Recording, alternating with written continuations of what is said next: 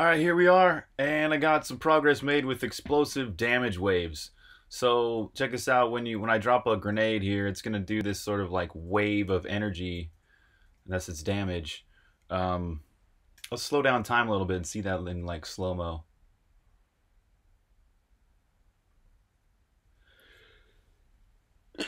Oh, excuse me. So, and also what's neat about the explosive damage wave, this is also pulling from lessons learned with Songbringer, is that the very edge of the damage wave does not do damage to the player or the player's team. So if you have wraiths on your team, then they won't.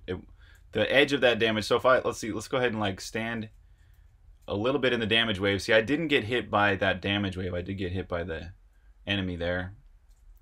So I'll stand in the damage wave. See that? I was right there inside it, and it didn't do any damage to me. But if I go to the center of it, I'll get hit. So I got hurt there. I got hurt there.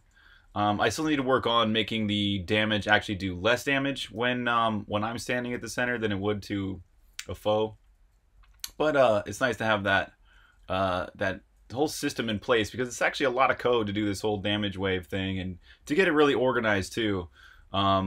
As always, I'm trying to like shuffle systems around to make sure that code is in the right place. That's really what I'm going for with this game. I really don't want to change this basic engine much at all in the future.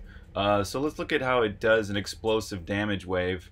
It's really just I got a lot of stuff commented out, because this stuff right here is where it's adding elements like fire and ice to the explosion, and that will eventually be added too.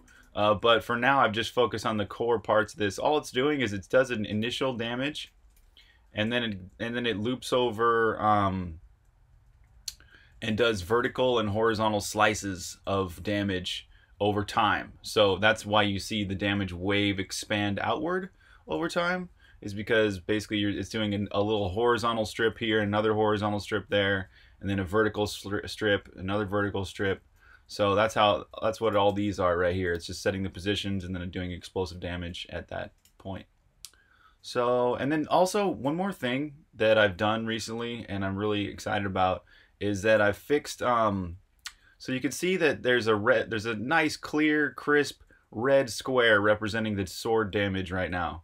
And that's because I'm at a 90-degree angle of the camera. If I rotate the camera 45 degrees, I used to have this horrible problem where you would see like this interlacing effect going on, and I couldn't figure out why until I finally looked at all the math, and I looked at the colors and how it's adding things and fixed it. So basically we have a nice pure crisp 45-degree angle rotated cube right there representing the sword's damage, and that was just in model.cpp actually, in occlude voxels, which is right here.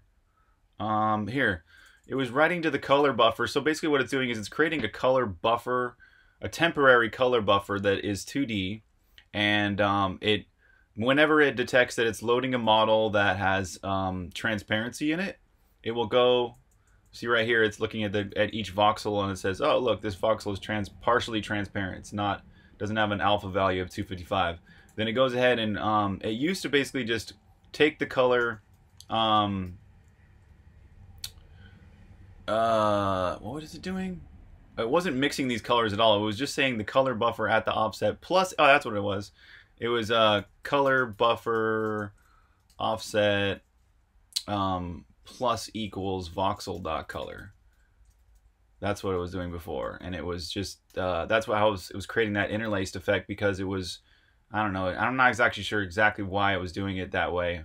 But when I found that I've mixed the colors instead halfway, so you take the current color in the color buffer and mix it with the voxel's color by 50%, it does this nice effect where it's all even.